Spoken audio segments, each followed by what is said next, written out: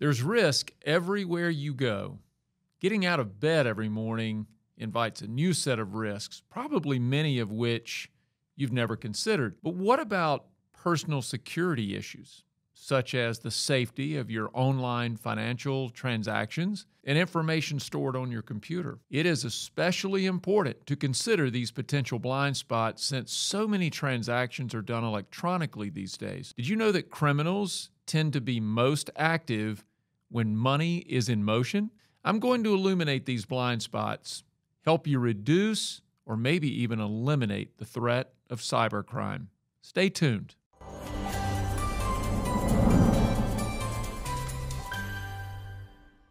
Hi, I'm Phil Clark, founder and CEO of OmniStar Financial Group. Welcome to another edition of We Are Talking Money. Today we're going to focus on cybercrimes. These include things like phishing, spelled with a PH, business email compromise, and other attacks where cyber criminals impersonate individuals or institutions in hopes of gaining access to your sensitive information and systems. Now, these crimes should be on everyone's radar.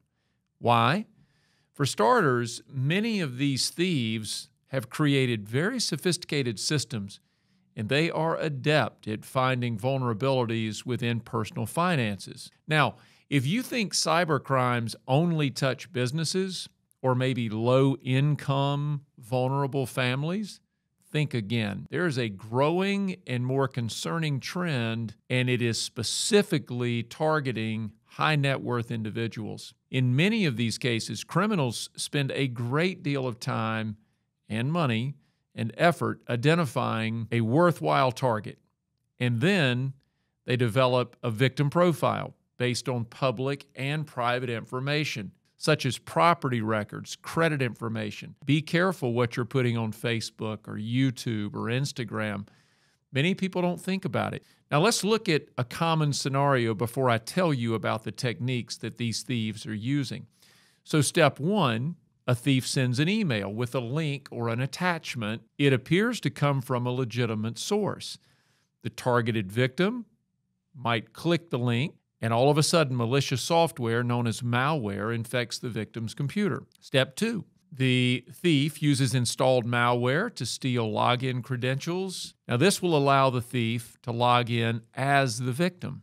Step three, with access to the accounts, the thief can easily change the victim's profile at the financial institution and/or impersonate the victim. They can move money to the criminal's account, and they can do all of this being undetected, at least for some period, long enough for them to get the job done. This is not a good outcome. The good news is that with some simple steps, you can improve your defenses and reduce your vulnerability to this type of crime. Let me cover the most common criminal activities so that you'll become more aware of what they are. That alone will help you put on a greater defense. So the first, something called a keylogger. That's software that records consecutive keystrokes.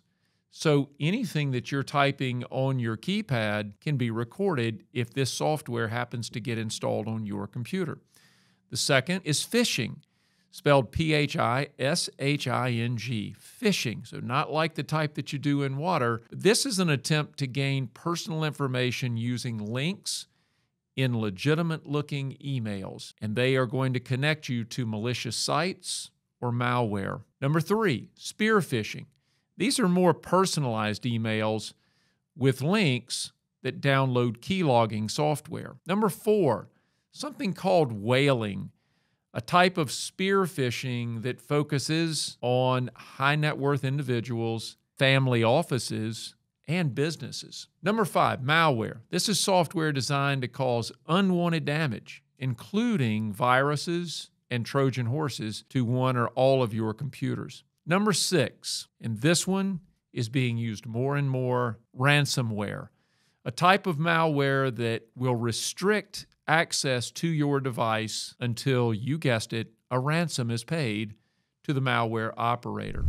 So let's talk about prevention. Everyone has come to hate online access, which requires unique user IDs, passwords, and sometimes even two-factor authentication. I can tell you, I feel your pain. I don't like them either, and I use them every day. What it means to us is that maintaining many passwords, that's a normal thing now. We have to do it. And these passwords are like the keys to your house. These are the keys to your online financial information.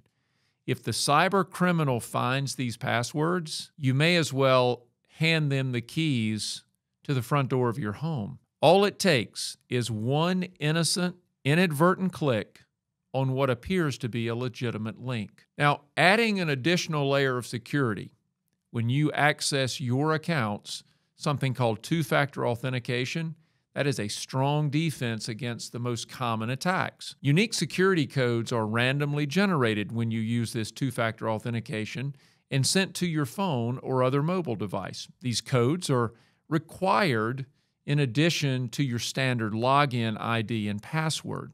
Now, another blind spot is what you use to create your usernames and passwords. Let me give you a little advice. Never use names, such as your own, birth dates, social security numbers, or any personally identifiable information. Use a different password for every application and website. Data breaches where more sets of credentials are leaked onto the internet, well, that provides criminals the opportunity to collect these credentials, and they can try them at financial sites, email providers, mobile phone providers, social media sites, until they find what works. Using the same password on multiple accounts should be avoided for this reason. Make no mistake, we all have dozens of passwords these days, and trying to keep track of them, it's challenging. I get it. There is something called a password manager app. They generate and store all of your passwords in a secure environment. Now you don't have to worry about coming up with a great password, and you certainly don't have to worry about remembering all of the passwords that we know is so difficult to do. They will even autofill login information for many of your applications, and they sync your passwords across all of your devices, and that can be done automatically. You can even have new passwords generated on a regular schedule. Now, another blind spot is failing to back up your data. A simple backup prevents your information from being lost forever, but it does something more important. It immunizes you from ransomware attacks. If your system data is backed up elsewhere, it eliminates any leverage the scammers have, and it neutralizes their threat. Don't forget, include mobile devices in your regular backup, and do it often. Cyber criminals are getting smarter about making their fishy emails look legitimate. These emails mimic those of financial institutions, complete with logos and convincing signature lines. Sometimes the criminals will impersonate emails appearing to come from friends, family, or even professional contacts, people that you trust. Searching Google and social media sites actually makes it quite easy for them to personalize these emails with your name and subject lines like your recent transaction with us. That one has become very popular. All of this is designed to do one thing, and that is lower your guard. When it comes to security, I say emails cannot be trusted, and no matter how compelling the language in the email, don't click it. Go direct to your financial provider's website. Always look for the HTTPS prefix in the site's address. If it doesn't have this, you know that site is not encrypted. It probably isn't connected to your institution. Now, let's talk about Wi-Fi. Your home Wi-Fi network comes with built-in security. That's a good thing. And your network provider generally supplies you with a wireless router ID and password. But recognize that these are often default settings. Cyber criminals will usually know the defaults for many of the major providers. If you're using the default settings, it's probably not nearly as secure as you think. When setting up your home network, be sure to change the default Wi-Fi network name and password. Be vigilant when it comes to public Wi-Fi. Unsecured public wireless access points, they are easy to intercept. They provide an opportunity for attackers to snoop around your online activity. They see something they like, and they can lock on. If you don't have access to a secure Wi-Fi network, consider purchasing a subscription to a paid hotspot provider. Finally, if possible, when it comes to your online banking, use a dedicated device. By using one device for all of your transactions, an illegitimate login will stand out to your banking institution. Cyber attacks often start with web surfing and reading emails. We get comfortable when we look around on the web, and suddenly we click on something that allows that malware to be installed. That's all it takes for criminals to have an easy path to your financial data. Cyber threats evolve almost as fast as technology itself. If you have questions or you want to learn more about this kind of risk mitigation, talk to one of our advisors. They'd be happy to help. When it comes to protecting your financial accounts from cyber threats or cyber crimes, practicing good habits and making a few changes to your online use can significantly improve your security. Now, I hope this video has inspired you to take a little closer look at how best to protect yourself from cybercrime. The team at OmniStar is happy to help you better protect your assets and eliminate the worry of what if. If you like today's video, make sure to subscribe to our YouTube channel right now. Just click on the subscribe button below this video and give us a thumbs up. And don't forget, ring that bell so you never miss a great episode. You can also find us on Facebook, Instagram, LinkedIn, Twitter, and our website, omnistarfinancial.com. Thanks for watching. We'll see you next time on We're Talking Money. Thanks for joining us on We're Talking Money. Be sure to visit us at omnistarfinancial.com, where you can learn more about how we provide value to our clients. Subscribe to the show and our newsletters, and drop us a line with topic suggestions for upcoming shows. If you enjoyed the show, we would appreciate you passing it on to a friend and providing a rating on iTunes.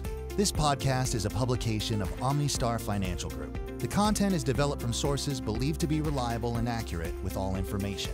The information in this material is not intended as tax or legal advice and may not be used for the purpose of avoiding any federal tax penalties. Please consult legal or tax professionals for specific information regarding your individual situation. The opinions expressed and material provided are for general information and should not be considered a solicitation for the purchase or sale of any security or service provided by OmniStar. All expressions of opinion reflect that of the authors and are subject to change. Any distribution, use, or copying of this podcast, other than the intended recipients, is prohibited.